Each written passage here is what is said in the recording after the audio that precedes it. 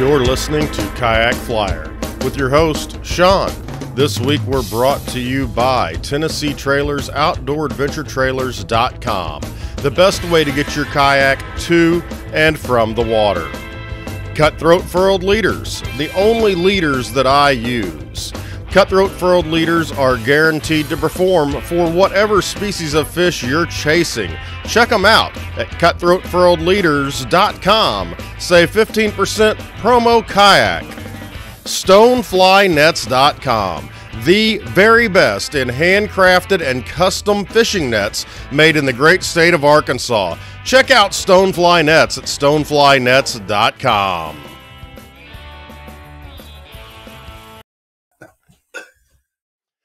All right, gang, it's great to be back. I tell you what, haven't done this for like 2 weeks, man. It's we had kind of a layoff period. I don't know what happened. Everybody got busy. Brian from Trout Tornado is back with us, guys. And if you guys haven't checked out his YouTube, man, I'm going to tell you what. He makes some incredible flies, and he takes and he downsizes some flies and makes them where you can catch, using some of these articulated streamers, you can catch the fish that are in your area. And I've even been downsizing some of them for bass, man. I tell you what, they look great. How you doing today? I'm fantastic. Thank you, Sean. Happy to be with you again. I tell you what, it's been a while, but over the winter and then especially this spring, I really just started back tying streamers. And I do a few things different than you've been doing. But, man, you've got some really killer flies. Yeah, thanks. It all comes from just wanting to catch fish in my local waters, like you said.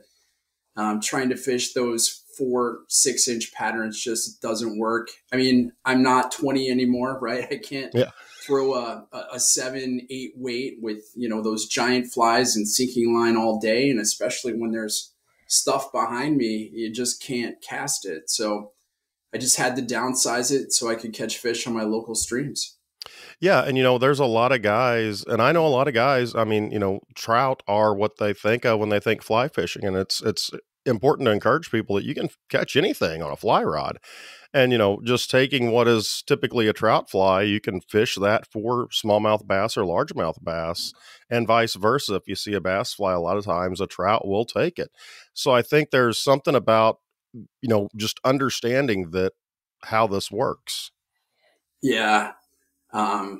What can I say? I've caught on streamers. I'll just go through a few, some strange ones, right? So carp, walleye, now pike and muskie, those are kind of mainstream, but if it swims, even like hognose suckers, I mean, who the heck would think that a hognose sucker would be that aggressive? And I'm talking big, hognose suckers, 18 inches. So just smash a streamer. And if you think about it, likely all fish are cannibals. Right. So they see the young of the year, they see those small bait fish. What are you going to rather eat? 100 small mayflies, or one fly that imitates, a crayfish or imitates a bait fish. It just, from a fish's perspective, I think if they get that sense of, it's alive and it's easy for me to get, it's going to give them that calorie count that they really need to make their lives easier.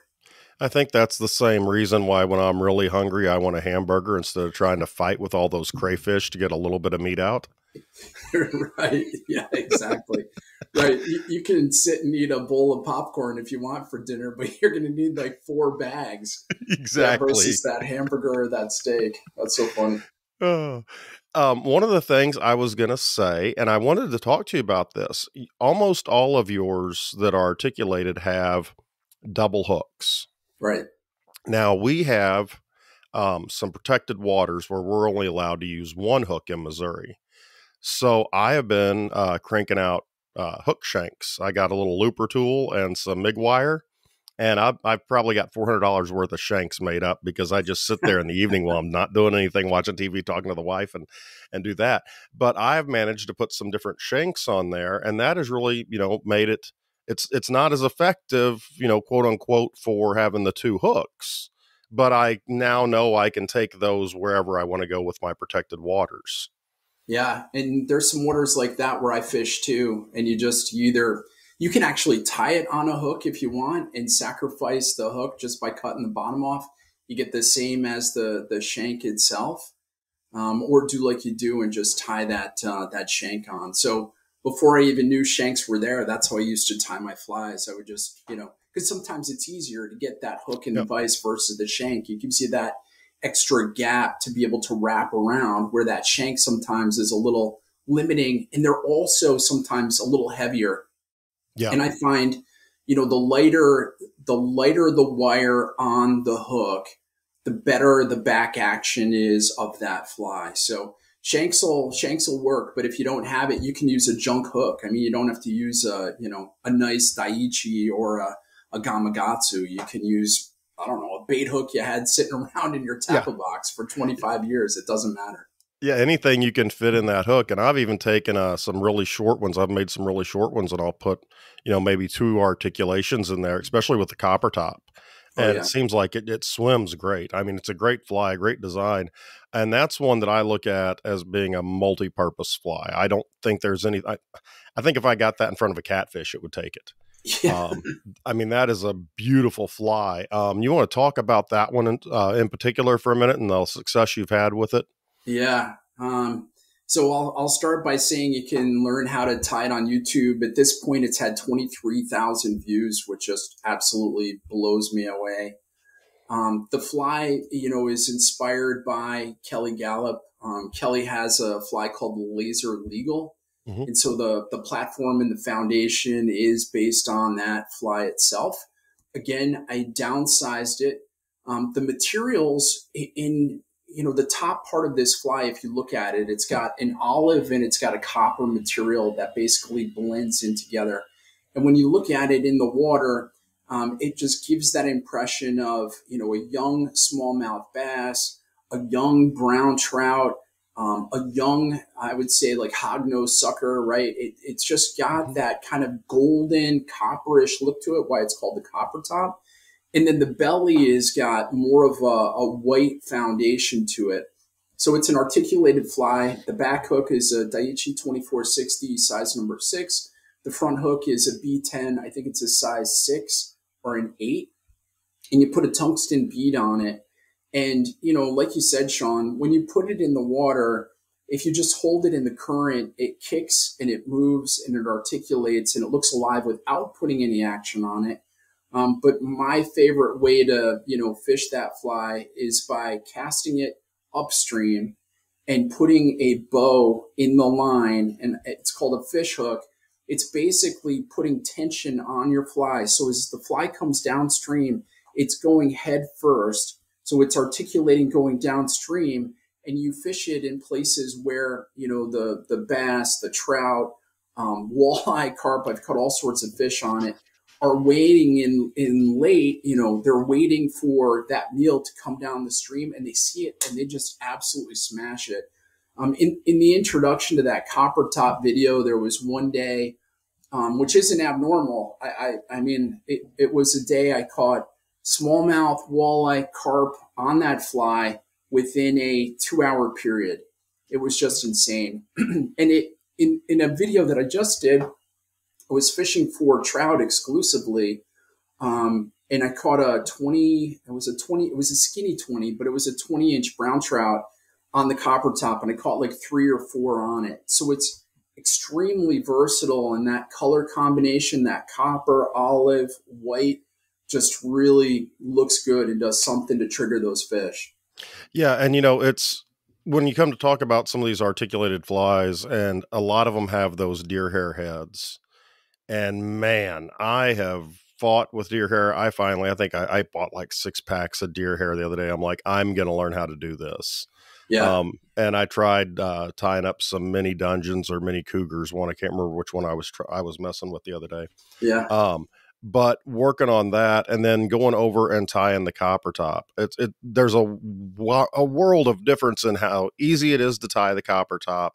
The cost of materials, you're using a lot of stuff from FTD. Great folks. The mad scientist is a great guy. And it's a really good fly that you can use, you can catch, and it's you're not going to spend hours trimming and cutting the deer hair with it. Oh God, I know. Deer hair drives me crazy too. The biggest tip I give you and everybody else is to make sure that you buy quality deer hair. Yep. That's number one. But number two is to make sure you have quality thread. Yep. Because when I was just starting out tying deer hair, I'd be putting tension on it, and it would just pop and it would just completely blow, the fly.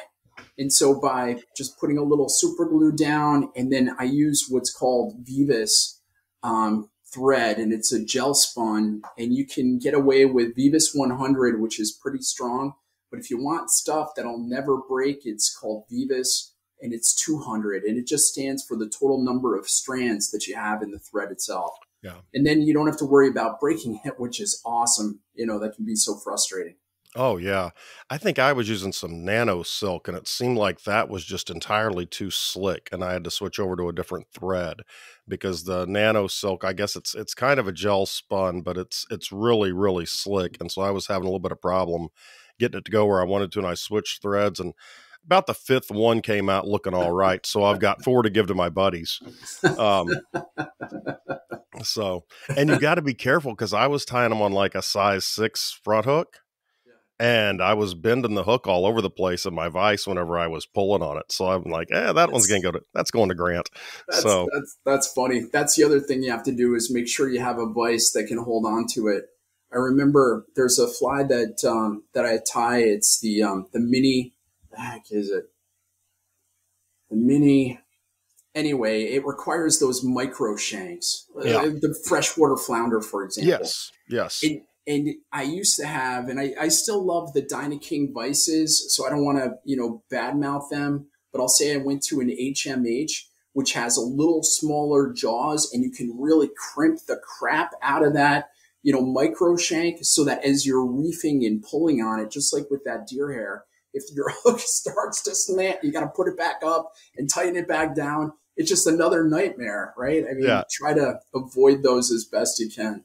Yeah, and speaking of vices, I know we're sort of bouncing all over the place, but it's my show. So, how do you like the HMH? Because I've been thinking about this summer picking up a different vice. I've got the Dyna, or not the Dyna. I've got the Odyssey Spider from Griffin. Yeah. And it's great with big stuff. It really doesn't like a lot of the smaller stuff, at least the one I've got. How do you like the HMH? I've fallen in love with it. If you look at the way that the vise itself is designed, the head of it looks a little bit like a diamond. And when you put I was just tying some dry flies, and it's small enough that you can tie a number 20 easy dry fly off it. But if you want, because I'm getting ready for a saltwater trip, I can put a 2-aught hook in there, no issue, no problem. And as I said, those micro shanks, you can crank them down and it'll hold it right there. And that, that's the most important thing for me is once I set that hook or that shank, I don't want it to move.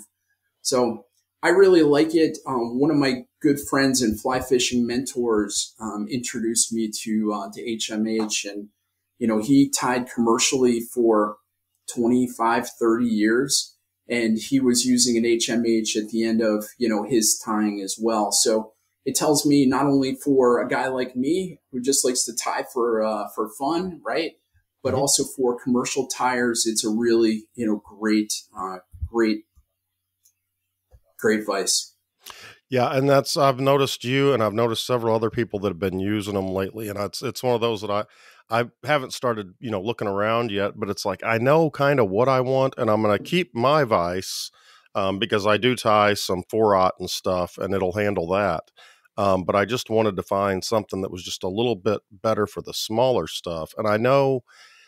You start looking at some of these and you've got to buy this jar, that jar. You've got to, there's a lot of things. And as a fly fisherman in the Midwest, I think it's really hard to pick out one set of like jaws because you may be tying a size 20. I've tie 18 mosquitoes all the time. But there are times when I want to tie a 2-aught hook, or a number 2 hook and go out and, slay the bass. And so it is really kind of an interesting predicament we get into where we're like, oh, I'm going to do this. And it's like, oh, I need another vise, or, oh, I need another this, or, oh, I don't have that in this color. I'll tell you what. Yeah. I started, it's funny, with a Griffin vise, and Mm-hmm. that's 30 plus years ago. And that vise I still have. It sits downstairs, and I don't know why it's there. I should probably sell it, but it just, I guess there's sentimental value to it. Yeah. And I would say for anybody that's beginning in fly fishing, don't be afraid of just getting a beginner's vise and just getting into it and trying it and see if you like it. Don't spend a huge amount of money on, a Renzetti, a Dyna King, HM. Just get a nice entry level vise. And odds are when you get into the sport too, like I'm part of a club, and they're guys, who have, like me, they have like 3 or 4 different vices, and they're willing to offload, some of their vices when they get to a certain point. So there's always opportunities to upgrade. You don't always have to buy them brand new. Yeah, that sort of reminds me, Rick from Oasis Benches. They've got a club out there in Arizona, and one of the members had passed away, and the guy's son is like, I don't tie flies. He's like, here, take this stuff. And so they wound up putting a bunch of the stuff for sale, and they're taking that money and donating to the Apache Trout Fund to keep those trout there. And it's like, I don't think I've ever seen anybody who quit fly tying because they ran out of materials towards the end, you know? Oh, I mean, yeah. just the amount of and colors and everything else. You almost have to have a separate room just for it, Yeah. Yeah. I'm smiling because, I've gone through a bunch of different phases in my fly fishing career. I started out as a dry fly guy, then I went to nymphing, then I went to Euro nymphing, and then I went to wet flies, and then I went to streamers. So I've kind of done it all. And I'm just thinking about like my wet fly phase. I have been, because I spent time with Davey Watton, and I have a bin of feathers, just hen hackles and mole hair, just all sorts of crazy crap, and colors of, thread and the nano silk, all this stuff that is so specific Yeah. to wet flies. And it's in a bin and it sits in the basement. And so with each one of my phases of, fly fishing, it's now like a garbage bag of stuff that I can't keep it all in one place. It's too much. Yeah. So yeah. I've got, some storage stuff set up down here, and I've got it all labeled with feathers and fur and, this and that and natural hair and blah, blah, blah. And so I sort of am organized, and I'm like, I need about 2 more of those, because you can't just have feathers together. You have to have all the different types of feathers. And I'll say to my wife, oh, I need to go by the fly shop. What do you need to get? I need to get, what? You have some of that. And I'm like, yeah, but it's a different color. It's not quite webby enough, I know. I'll tell you what, it's It, yeah, I could never afford drugs. I'm too busy tying flies. I think that's how the war on drugs right there is how you get kids into fly tying. there's some pretty good Instagram posts that I've seen where, the guy is standing outside of the fly shop and he's like, hey, you got this stuff? Yeah. And he hands him, like 5 flies, and that's like the drugs that they're searching. And there's another one that's equally funny. A guy's all excited. He's got $150. And he goes into, he's like, hey, I got $150. I just got paid, and I'm going into the fly shop, and I'm going to get this, and this. And he comes out, and he's got like 4 things. Yeah. Oh, I'm telling you what, man. It is insane, some of the prices on this stuff. And, we had the folks from the Fly Armory on the other day, and they're doing quail skins. So it's the full quail. And I'm going to tell you what, those are good looking, but you can't have just one. I mean, they are that good looking and tie up really well, especially if you're going to try do some nymphs and even some small streamers. Really neat, sort of like partridge. But I'm just sitting here looking at everything, and I'm going, man, oh man, oh man. Yeah, it's at least, right, $40, right, at a minimum for one. Yeah.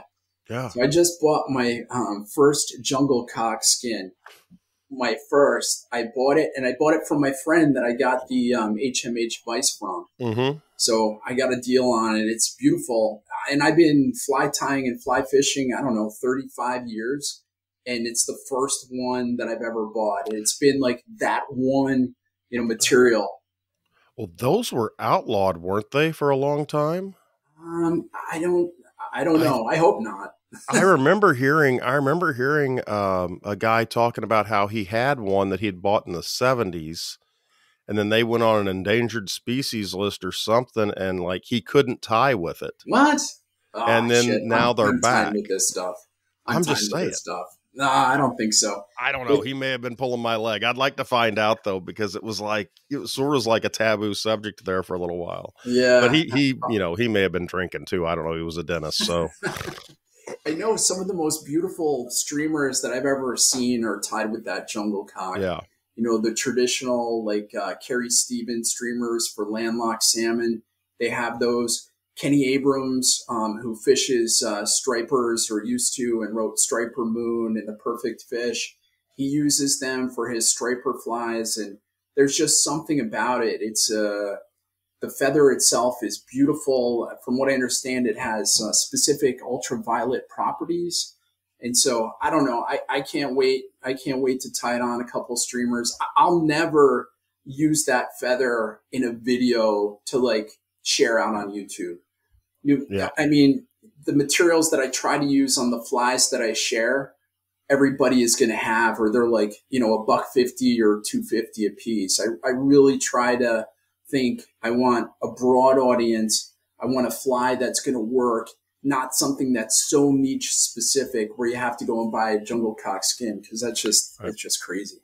Yeah, and that's one of the things that I like about your channel is I either have the stuff or I can make a couple of substitutions here or there, where a lot of these, and I won't name any of the names, of course, unless they want to sponsor me, and then I'll talk about them all the time. But a lot of these guys will send out, weekly videos, and in the video link, you can go and buy everything for the fly. And it's a good idea. I mean, don't get me wrong. I mean, it's for marketing. It's great because you can just sit there and go, yeah, I want this, this, this, and this, and I want to tie that. But, when you can look at what the average guy might have, and then you can build a fly off that, that's the way, in my opinion, that's the best way to do it. I think you're hitting the nail on the head. A lot of the channels that are out there, especially those that are being run by fly shops, are promoting buying materials and specific tools. And I don't know, it rubs me the wrong way, really. I think to get a broad material substitution is key. It's easy. You don't need to buy the exact hook. You don't need to buy, they have those 3D beads.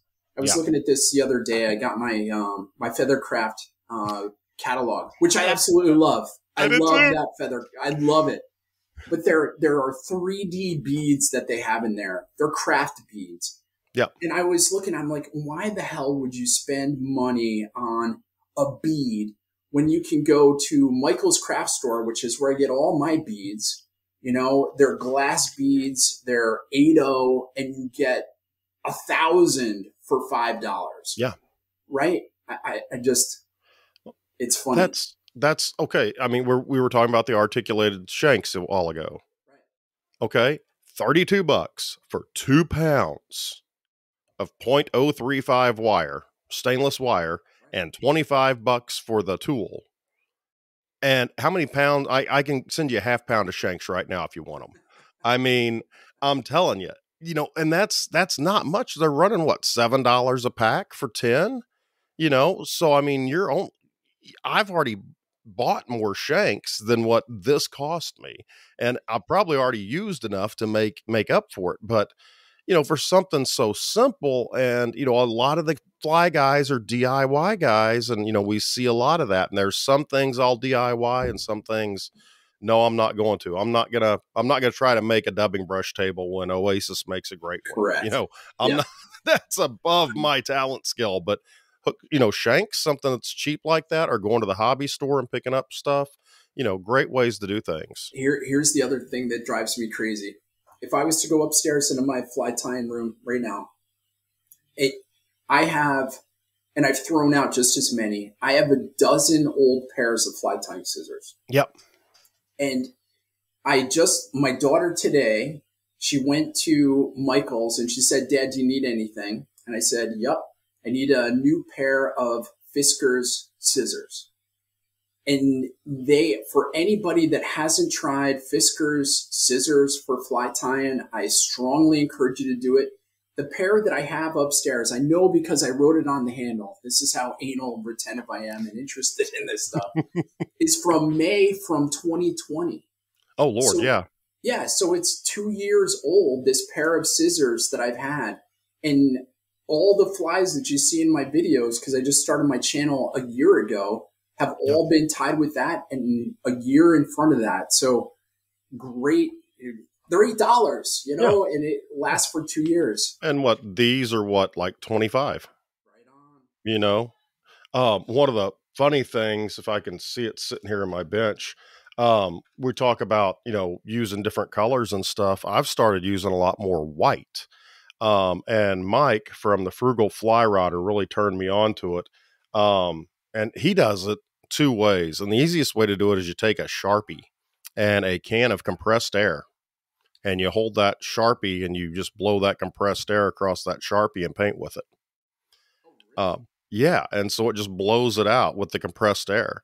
And the other thing that he actually sent me the link to, and I bought it. It took forever to get here. It was on like a slow boat from China, but it's looks like an airbrush, and I have an airbrush, so I already have the compressor, which is why I got it.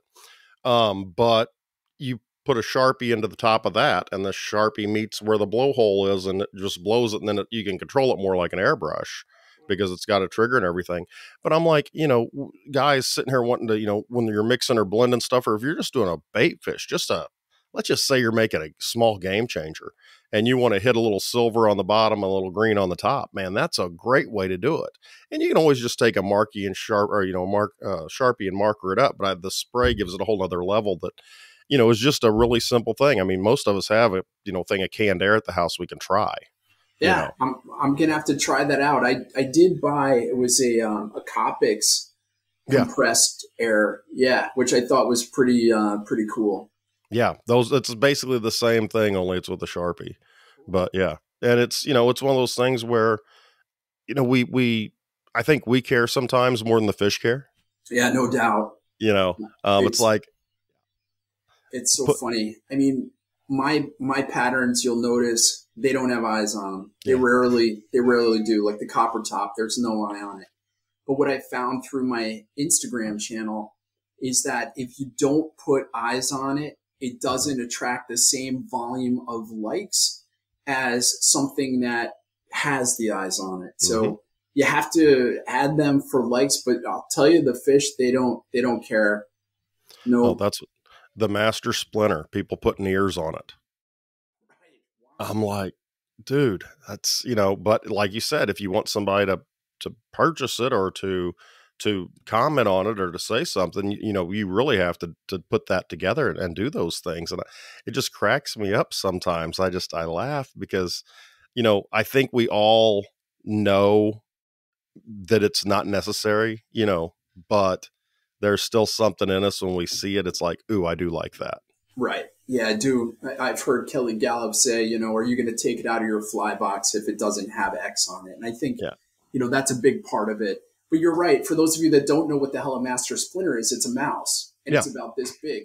And so if you're mousing at night in the dark, you're waking the fly. There is nothing in the world that's going to see ears or eyes. All they're going to see is just basically a gurgler coming across the water itself. So yeah, with just a little bit, and that fur just pulsates a little bit underneath it, and you're right there. Yeah, and same thing with frog patterns. I don't know why I got some of the foam from River Road Creations. I love using his stuff. And I got some of the foam that looked like, a frog back. And I'm sitting here and I'm tying these all up and I'm all excited. And I'm like, they're never going to see the back of this. No, never. Yeah. But again, as long if we look at our fly box and we see one that has eyes, and it gives us an extra level of confidence, right, that when we're fishing it, Yeah, I'm going to catch fish. You may stick with that pattern longer. Yeah. So, And I've taken white foam and like done the whole marker trick, the Sharpie trick, and made real light orange around the sides of it, like an actual frog would have, where it would move up. And I'm sitting there thinking, they're looking up into the sky from the water. They're not going to see that color on it, but it makes me happier. So, you know, I do. I am a huge fan of Kelly Gallup, though, and I hmm do think there's a lot to do with the primary colors yeah, and making sure that you change your colors and your transitions to try and identify what color those fish are on, even if it's for that short duration. yeah. So when those streamers are in that water, I do think, especially when they're down 5-6 feet, I really think it does matter. Yeah, we've invited Kelly on the show, and we don't have enough listeners for him. Yeah, I'm sure Yeah. he costs a little bit of money too. Yeah, I have a friend of mine, well, his former podcast guest lives in town. She used to work for him, and so she reached out, and she's like, "Oh, hey," and he's like, "Well, how many people?" And I'm like, "Thanks." He Yeah, seems like a nice enough guy, so. But his flies are amazing. I mean, and then Brian Wise out of the Ozarks, his flies are another one that, I mean, he's doing some stuff with, and again, they're monster flies, but you can make them smaller. yeah, yeah. So I noticed that they've got him in the new Feathercraft magazine. I saw that too. It made me smile. Yeah. Yeah, there's Davy Watten's in there too. So Yeah. I don't know where they're based out of, but it seems like they like those Arkansas guys a lot. I think Brian is, if he's probably around the Springfield area, if I had to guess, by judging where all I've run into him at and that sort of thing, and seen where all of he's been. I'd have to say he's around that area. I know he comes to St. Louis once in a while to Feathercraft and does some demos and stuff, but he seems to be pretty much in that southwest Missouri area, and so there you've got the White River. You've got the North Fork. You've got the for warm water. You've got the elk, which is really good. I mean, you've got so many great fisheries over there. It's just absolutely amazing. And I actually got to go to the Salbug Roundup down in Mountain Home. Yeah, just a short drive from Cotter. And man, I'm gonna tell you what, talking about and looking at some of these guys and what they're tying, it was an absolute blast. I think you would really enjoy it. A guy could walk around there, pay us $5 to get in. I think it's $5 for all 3 days. Walk around with a fly box, and every stand you go by, there's somebody tying flies, and you could walk out with 150 flies. Oh yeah, Well worth the price of admission.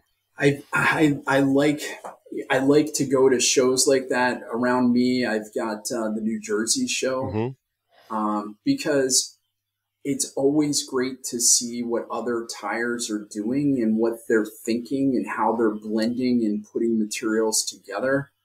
For me, that's what I try to get out of Instagram is inspiration from, other tires. Because, it's one thing to sit and tie on your own or with your club members, you have inspiration from, 20, 30, 40 guys. But man, when you go to one of those shows and you just see everybody doing different things and blending materials in different ways and using hooks and shanks, and it's inspiring. And you always walk away going, man, I can do, this XYZ PD and Q, which is awesome.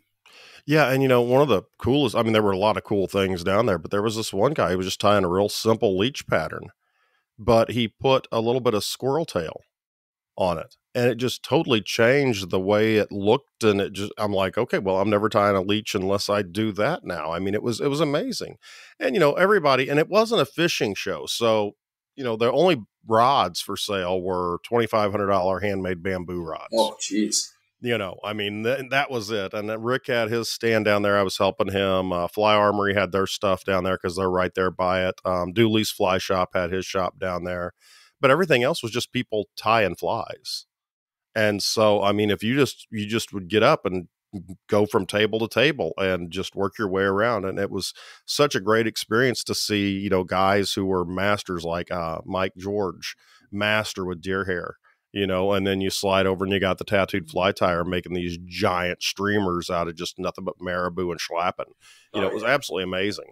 Yeah. It is cool. And that I think is part of the sport too, that makes it exciting. There's always innovation going on. I think back 20 years ago when I was, just Mm-hmm. tying flies and where we are today.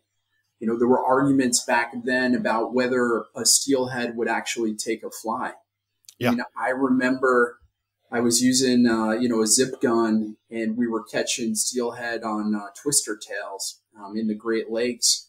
And there were three guys. There were only three guys on this whole river that were using a fly rod. And I remember going in talking to them. I'm like, what are you guys doing? But you think today, right? It's not even a question if steelhead take flies. They absolutely do, and you can catch them. There were discussions about synthetics. Should synthetics be considered even a fly today, right? And Mm-hmm. you look at the flies that like Blaine Chocolate used with the gummy worm or Mm-hmm. the gummy minnow, right? That was one of the first ones where it was entirely synthetic, just made basically out of that rubber material. And there's a lot of flies today that are like that. So I don't know. That's a cool thing for me. Like, you go to a fly shop, you go to one of those fly shows, you just get inspired by the materials. You go to Michael's craft store, right? Or Hobby Lobby, and you see all sorts of amazing things there and just start thinking, okay, how can I integrate this into the fly? What will it do? Oh yeah, it's absolutely amazing. I mean, the simple thought, I took a little class. I was interested in learning to fly tie, and I took a little class, and the guy was only teaching stuff for trout. And, he taught the woolly bugger as only the option to get to know how to use the materials. Like, you didn't fish it, you fished these nymphs and these cracklebacks and, these renegades, and this is what you fished. And it kind of put me off for a while because I was going to have to buy a ton of material that was expensive. And it was really small and really fine work. And I'm sitting here going, man, and so then when bass started tying bass stuff, and I'm like, okay, now I can work my way down. And I think that's something that frustrates a lot of guys when they're tying. They want to start tying some of this stuff for trout. Well, you really need to learn how to tie something bigger and get all your management down when you get ready to tie something smaller. So if Yeah.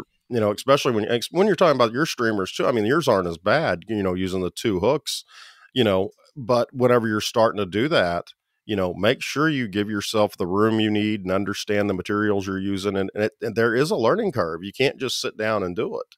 Even if you're a good tire, it usually takes two or three to figure out what you're doing. Yeah. Without a doubt, and I used to have a lot more. I've given, a lot away over the years, but I have bins of flies, Hmm. streamers, just streamers. I mean, dry flies too, nibs too, right? Where I've gone through, I've tried to tie. I still have the first fly that I tied, as a matter of fact. And it just looks like this. The hair is going everywhere. It was an attempt at a dry fly, and it looks like nothing. I'm sure the trout wouldn't care, right? I'm sure No, the trout right. would still eat it, Yeah. or a bass or whatever. But it does. It takes time. It takes practice. And the other thing that I think is really, really important to share as well is not only having the perfectly tied, just having the perfectly tied fly doesn't mean that you're going to catch the fish. Right. There is a lot you have to spend, and I don't want to sound like an old, curmudgeon, right? Fly fisherman, but you do have to spend time on the stream. And I grew up, using MEP spinners and Hmm. Rapalas. And that's how I learned where the smallmouth, the largemouth, the pike, the walleye, the trout, where everything Hmm. lived and where their feeding spaces were and where their holding lies were and what they would do. Because to just start with a fly rod and even having the perfect fly and trying to catch a fish is going to be a huge, huge, huge challenge. Yeah, I mean, especially when you get to the point, I've fished with guys before and I'm like, dude, you're not going to catch a fish. Oh, I'll do just fine. I'm like, dude, you can see the fish. The fish can see you, man. And he'll walk away from a hole just disgusted, and I'll step back about 20 feet, lay one in there and I can get a fish. And it's like, dude, you weren't doing anything wrong other than just standing too close to the fish. Right. And there's a lot of little things like that you don't, oh, I see the fish. I'm going to cast right to it. No, get back. It's in the hole. Get back and cast over there. And it's amazing. And like you say, just knowing how to fish. I know a lot of guys like me and you were gear fishermen. and we enjoyed fishing, and we sort of learned where stuff was. And then you go from doing a big crankbait or a big spinner bait or something that's going to make a whole lot of noise and get them really riled up to going to something that's a little bit more finesse.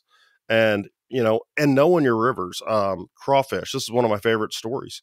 Crawfish, my favorite river in my area, all the crawfish are mottled, orange and brown. That's what they are. You throw an orange and brown crawfish fly, they will not pay attention to it. They won't. I have thrown hundreds and they don't. And you make them black and green, boom, they won't hit the bottom of the water. I don't know what it is, but it's like match the hatch. It's like, oh no, not here. This is not a match the hatch scenario. You're not going to catch them with those crawfish that are the same color as those. And it's weird, but there's funny things about different rivers like that. In one river, it might be a match the hatch situation with the crawfish. Another one, it's not. There's no perfect scenario. Here's another glimpse into how anal I am about this stuff and this sport. So since 2000, so 22 years ago, since 2000, I've kept a log of every time I've gone fly fishing, every time I've gone fishing. You don't drink enough. I drink plenty, but that I have. So for every river, I can tell you where I've caught the fish, on what I've caught the fish, what the conditions were from like a sun, rain, flow perspective. It's pretty anal. Yeah, yeah. But I'll tell you this: when I go to a stream in August, I at least know what the flies were that I've caught fish on in the past, and it gives me a little bit of an edge and a little bit of an advantage. Well, now what you need to do is you need to talk to like Tim Camisa or somebody that's done a book, do a fly tying book, and then publish all of those pages. Oh, dear Lord. With each fly. So people have a manual. Oh, my God. God. You'll never have your favorite fishing hole again. Oh, man. Well, with my job, I've moved quite a bit. So I have rivers on there like the St. Joe's River in Indiana. Yeah. And it flows from Indiana all the way into Michigan. So there's all different rivers from all different states. To Maine when I was fishing for striped bass up there. Connecticut when I was out on the Sound. So I'm telling you, I don't know. I've been fortunate, but yeah, there's information I would share with others because I'm not there anymore. Yeah, you're sitting on a gold mine, man. Turn that into a book.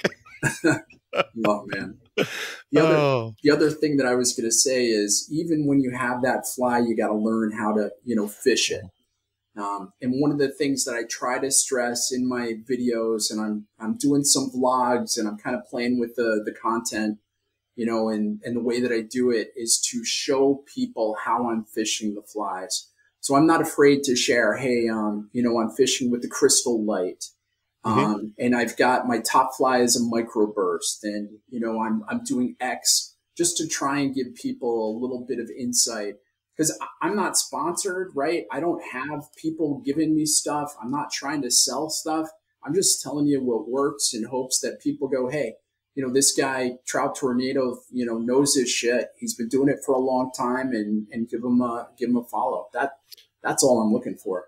Yeah, and that's one of the things when, because I know there are a lot of guys that get stuff, I'm one of them, with the podcast, but sometimes I feel obligated whenever I'm making a fly to maybe substitute something for, like Fly Tires Dungeon, because he's been so nice to me over the years. And so, you sort of have that guilt perspective into part of it.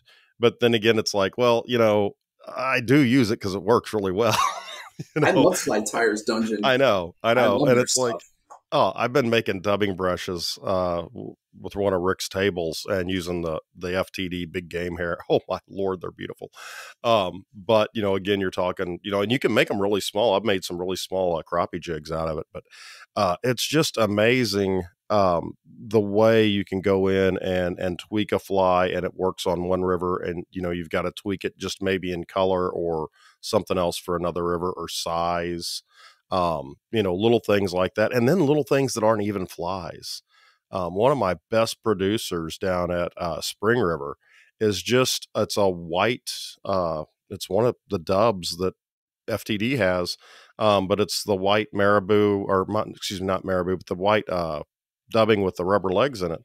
Oh, and yeah. you just tie it on a small jig and it looks like a little piece of flesh, and man, they nail it, and it's like, it doesn't even look like a fly. And then people are like, oh, well, that's cheating. And it's like, well, it might be, but so's putting a hook on your indicator. You know what I mean?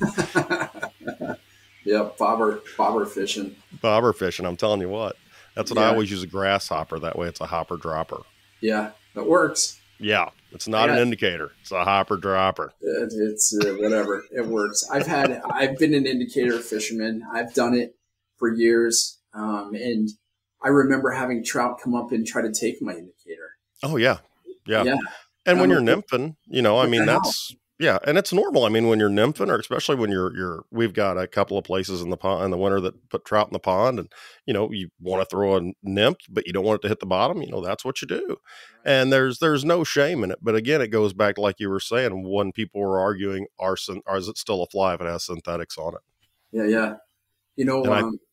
As you were talking, I was thinking about different, ways that I tweak my flies, and I'll share this too, which is I have 2 different boxes that I use, which is one for high water, and one for low water conditions. So just as an example, like we were talking about the copper top, it has a tungsten bead on it. You can always tie that fly and you can put a brass bead on it, or you can put no bead on it, right? And what'll happen, or you put a glass bead on the front instead of, a brass or a tungsten. With the tungsten, it's going to drop. I mean, if you just take it and, you have like your sink, you drop it directly into that sink, you're going to watch it go right to the bottom, within a second. You take a brass head, you put it on there, it'll take, 2 seconds to get to the bottom. You have no weight, you drop it on, it's just going to sit there basically on the top of the water. And it's really important, depending on the flows and the speed of the water, to pick that right fly or combination of flies to get them into the zone and to not leave that zone quickly. Yeah. Yeah, that's very important. And just understanding where the water column, where they're at. That's a huge, especially on deeper water, knowing where you can get it to and where it should be and where it shouldn't be. That is absolutely huge. I've noticed that so much in the last 3 or 4 years. I'll throw it and it'll be under the fish and they won't look at it. I'll throw it, it'll be over the fish and they won't look at it. And you sort of change some things and you try to get it right in that zone, because when it gets hot, sometimes they get lazy. Yeah. And they want it right there where they're at, because they know that's the optimal oxygen or temperature. So you can learn a lot just by watching where the fish are hanging and how deep or how shallow they're hanging in the column, to learn what you need to do for your fishing. And I cheat, Sean. I cheat. You shock them? I use 2 flies. I don't shock them. No, I've never done that. But I'll use like a tungsten fly on the bottom, and then I'll use a zero weight on the top, and I'll use 4 feet, 5 feet between the two. And then you've got one that's running 3 to 4 feet down below, and then the other is within the top foot of the water column. Right. And the fish will, tell you. And the cool thing about that is you can say, I want to use 2 different styles of flies. Cool. I want to use 2 different colors of flies. Cool. Right. And then you're in 2 depths. So it just helps you, solve the Rubik's Cube of fly fishing a lot quicker. Oh, yeah, definitely. I'm a big fan of that. And like I said, hopper droppers are something I really like for trout, especially in the later parts of the year, because you've still got that subsurface nymph there going, and then you've got something on top. One of the things I did want to talk to you about real quick, you mentioned it earlier, the freshwater flounder. Yeah. I love the look of that. How effective has that been for you? Yeah, it is one of my favorite winter flies, I would say. And the reason why, and I've caught smallmouth, walleye, brown trout, and rainbow trout on it.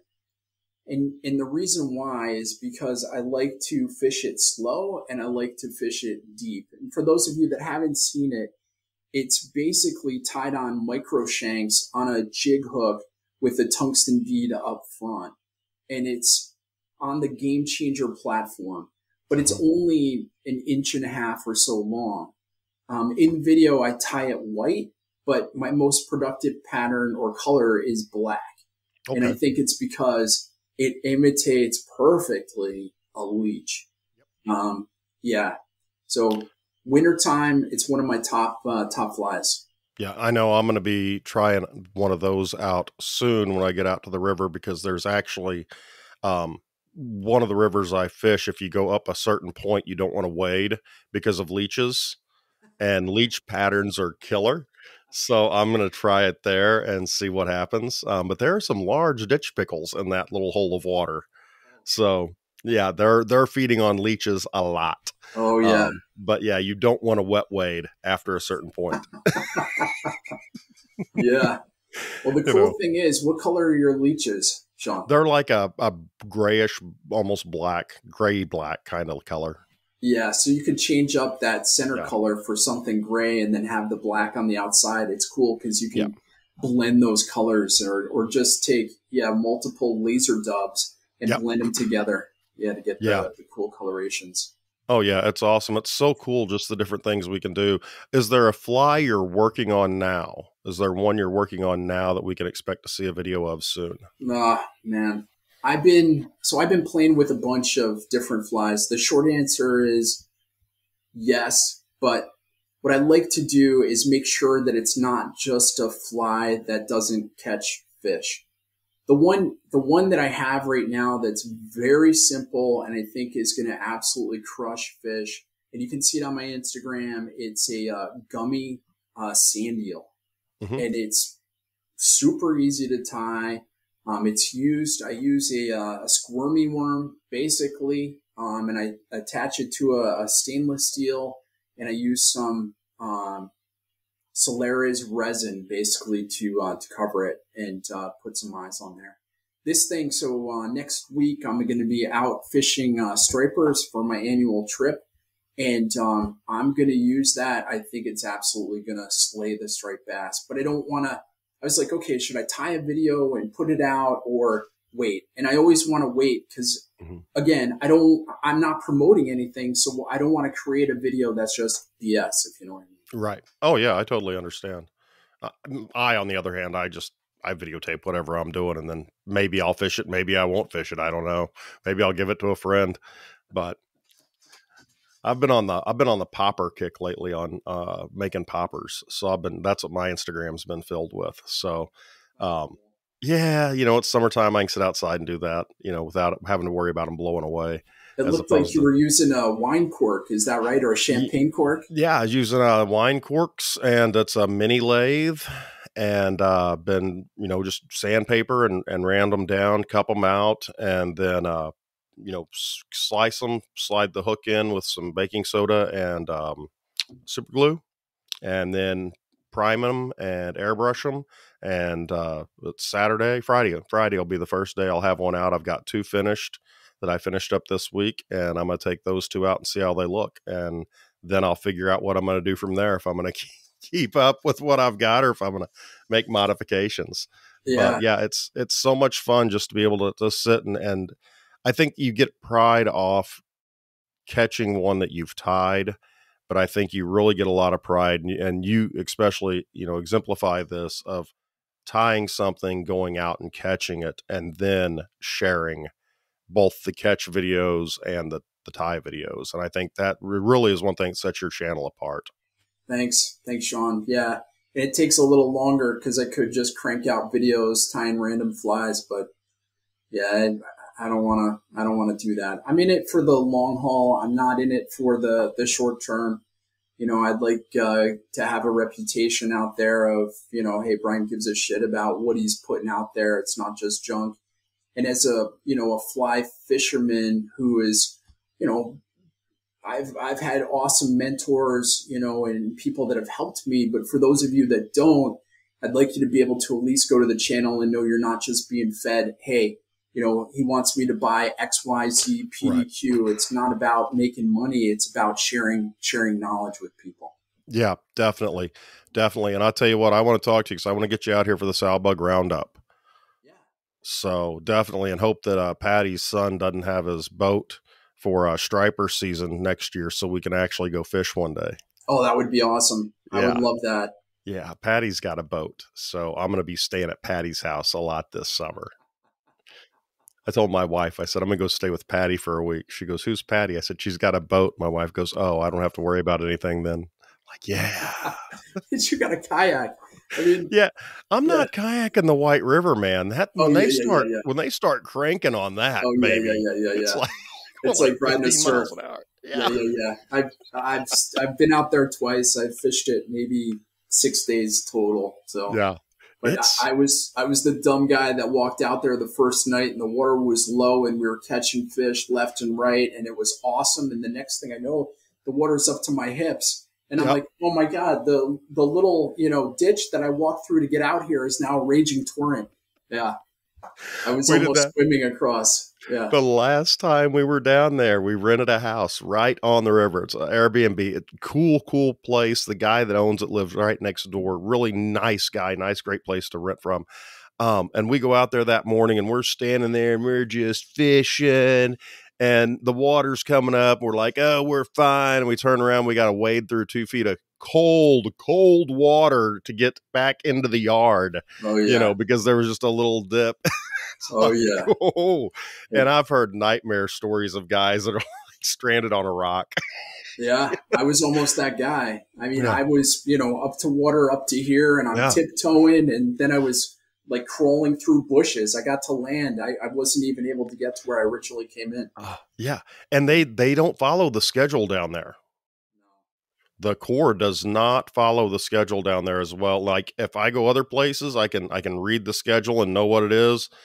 They said it was supposed to start pumping one day at like 10 in the morning. We got up at like 4, got all of our kayaks. We're going to launch at dawn. We know where we're going to go. We know what the flow should be. Got down there. They had started generating at like 2 in the morning. Oh, geez. And it was just blown out. I mean, it was like, yeah, we're not doing that today. Let's go to the Buffalo River. Yeah. But you got, what was it, Buffalo Springs, right? Isn't that what it is? No, I don't know about that. The Buffalo River's down it's south of Yellville, which is 30 miles west of, 15 miles west of Cotter, I'd say. Okay. So there may be a Buffalo Springs on there, but the Buffalo River is really, really pretty and it's great for smallies. Oh, that's cool. And then the Kings River is down there, or Crooked Creek is down there, and that is where the trophy smallies are. If you really want to have a good time and float for smallies, don't go during the dry time because it gets low. But man, they've got some beautiful smallies down there. I could spend a month in Arkansas just in that 60-mile radius and never get bored. It's absolutely wonderful. I'm trying to move down there. Oh, cool. I think it's beautiful too. Yeah, the White River. The time that I've spent there was just fantastic. The fishing, the people. Yeah, I want to go back too. They've got a school less than a mile from the White River, and I'm trying to get my wife to let us move down there and teach down there. I'm like, she's like, but I'm like, we don't need anything, and the river's right there. That's all we need. We got a fly shop over here, and we got the river right there. Yeah, Dally's. Yeah. Yeah. I got to talk to him at the sow bug. Actually, after the sow bug, I got to talk to him a little bit. He's funny. Yeah. I don't know if you've ever talked to him or not, but he's friggin' hilarious. Yeah. And he's from like Australia or New Zealand or somewhere. And he's friggin' hilarious. It was funny. So I thought about inviting him on. I don't know if he'll remember me or not, but I thought about inviting him on. I'm like, I don't know if we'll be able to understand everything he has to say with that thick accent. He'll make a joke or something. Been drinking. Look out. Yeah. He'll call me some name and I'll think it's like a nice name and find out it's an insult from Australia and everybody will be laughing at me. That's the way it is. So, Trout Tornado, Brian, I tell you what, you put up some amazing videos. I absolutely love what you've been doing. I've taken inspiration from it. I've done some one way. I've done some a little bit different way. The copper top, one of them, I put the Fly Tires Dungeon down, then I put marabou on top of it to stand it up a little bit, and I thought, well, I'm going to try it. But that's the great thing about it is you can always explore and always look and see what's going on. So we look forward to your next video, man. Really appreciate you taking time out of your day. Probably a nice day up there. You'd probably rather be fishing than talking to me. It's all good. This has been great. Thank you, Sean. Thank you. Talk to you after a while. And guys, hopefully we'll be back next week.